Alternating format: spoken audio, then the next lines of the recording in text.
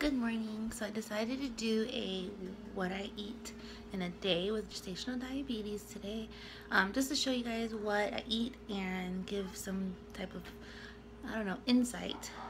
So right now I'm boiling eggs, and that's what I usually have in the morning. And I checked my sugar like 10 minutes ago. It's 6:30 right now, and my sugar was 89. Ideally, you want to keep it under 90, so that's pretty good. So I'll show you guys my eggs when I'm done. So this is my normal breakfast every morning.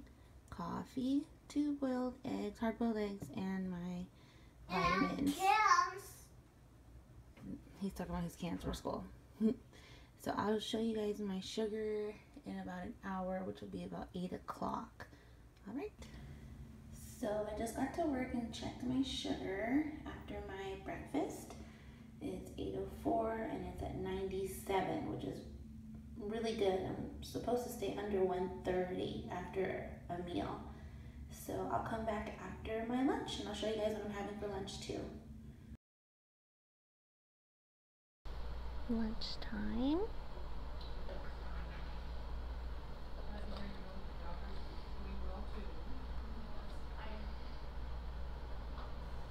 So here's my sugar after my lunch, which is not bad. I was able to take like a 10-minute walk after lunch. If you have gestational diabetes, they tell you that if you walk or work out or anything after you eat, it will lower your sugar. And I find that to be like totally true. And so this is my sugar an hour after I have lunch. So 96, which is really, really good. So I'll see you guys at dinner time. So this is my dinner. I have some jasmine rice. And literally this is on a small plate. This is how big the plate is. Jasmine rice, steamed broccoli, and then this is smothered pork chops I've made with some Campbell's mushroom soup, garlic mushroom soup. Not the most healthy thing if you think about it, but in moderation, it's not bad. It is 6 o'clock right now, so I will run my sugar at about 7:05. It's dark already pretty much, so I probably won't be able to go for a walk, but I will work out. So I just checked my sugar. Tiny bit late, but it's at 129, which is right below what I need it to be at 130.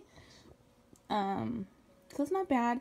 Usually my sugar is about this high when I have rice. Rice is something that spikes my sugar in noodles, so I try not to have that as much. The carbs that work really well in my body are bread and tortillas. Corn tortillas better than flour, and believe it or not, chips, corn chips, like tortilla chips. So yeah, so that's my sugar for the day. Hey guys, so I just wanted to also add that it's about 8 o'clock and I did have a snack. I had an apple with a little bit of peanut butter. Nighttime seems to be the hardest for me to stay on track because I have cravings as far as like sugar and stuff, and I just had to stop buying the stuff that I crave, like ice cream and cookies and stuff like that, because I'll be honest with you, I'll take like one or whatever, or I'll just be frustrated that I can't have it, like really frustrated.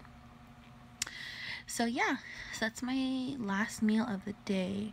I normally have a snack at work, but today I didn't because I was running around on my break. But normally my snack in the middle of the day would be like apples and peanut butter, hummus and pretzels. Hummus and pretzels seems to be like the best one because I can eat a ton of pretzels. Like the pretzels that I get, a serving is like 54. That's a lot. And hummus is a really good source of protein. Or I'll make these little egg muffins that, you know, you put eggs. I put eggs, spinach, cheese, onions, bell peppers, and some type of breakfast sausage in there. And I'll make a bunch of them on Sunday, and I'll have that as a snack. Oops. So yeah, that's pretty much what I eat. I have roughly a little over 2 weeks left of eating this way, but I feel like I'm gonna keep it up because the fact that I am gestational diabetic, it makes it easier for my body to be diabetic later in life, also for me and the baby, which is one of the risks. So I think it'd be better for me to eat this way, and also to help me keep the weight that I've lost off, because I am down my personal weight. I'm down 10 pounds from my pre-pregnancy weight, so I'm actually smaller than when I was before I got pregnant, which is a blessing in disguise. So I really want to keep that up and just tone and all that stuff and just be healthy. So yeah, thank you guys for coming along with me today, and I hope you found some good ideas. If you're gestational diabetic, don't give up. It's not as scary as you may think. You just have to really, really stay on it. Check your sugar like clockwork and listen to your doctors. All right, bye guys.